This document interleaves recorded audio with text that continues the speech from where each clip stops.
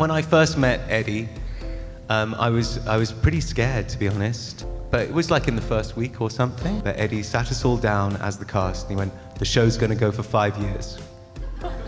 5 years. Every episode is going to be like a movie. Keep your powder dry. We're in here for the long haul." And at the time when Eddie said that, I remember like, it was a bit like the "So Say We All" speech on the thing, except it was in the trailer. And I thought Eddie was raving mad. I thought Eddie was like, I was like, 5 years? I may not be here 5 minutes. What's this guy talking about?